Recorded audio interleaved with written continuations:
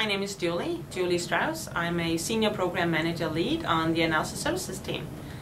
In this previous release of SQL Server, my team has been working on all the user interfaces for building semantic models, so that be PowerPivot for Excel as well as the tabular project type inside Visual Studio. One of the most requested features we had for PowerPivot V1 was to add a diagram view, a diagrammatic view of the model that users are building.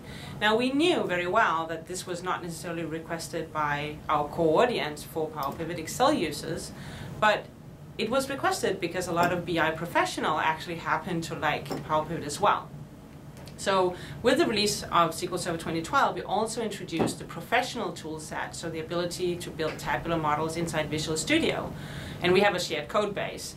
For the tabular project type, we knew we had to introduce the diagram view because when you're building professional models, which are much larger, you want to look at the metadata and the diagrammatic view typically rather than just the data view. So now we had a choice. Do we actually add the diagram view to PowerPivot as well, or do we just have it in the professional tool set?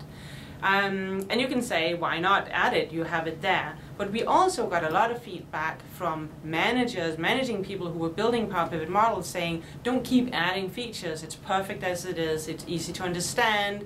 My users don't spend too much time learning it. It's simple enough. So we have that trade-off to kind of think through.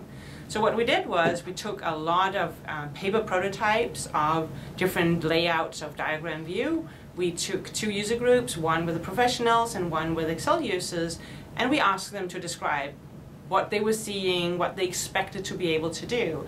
And the interesting thing was, even we expected that the Excel users doesn't really know a whole lot about tables and relationships. The descriptions were the same. They were different words. So the professionals would use words like, these are tables, it's diagram view, it's relationships, and you can define relationships. Whereas the Excel users would say, well, they are objects or they are tables and there's links between them. But at the end of the day, the users could perfectly fine describe what the diagram view was and how they were able to use it. Moreover, we realized that it helped them understand that they would need the tables to be linked together. So not only did it help them, not only did they understand what they were seeing, it actually helped them understand the concepts of building a model much more easily. So that was how the diagram view ended up inside PowerPivot for the release, and we have had great feedback on the diagram view having it in there. So we're super happy we made that analysis and got it in.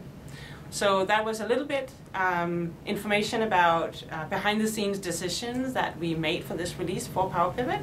If you want to know more about SQL Server and PowerPivot for this release, please go to microsoft.com/SQL Server.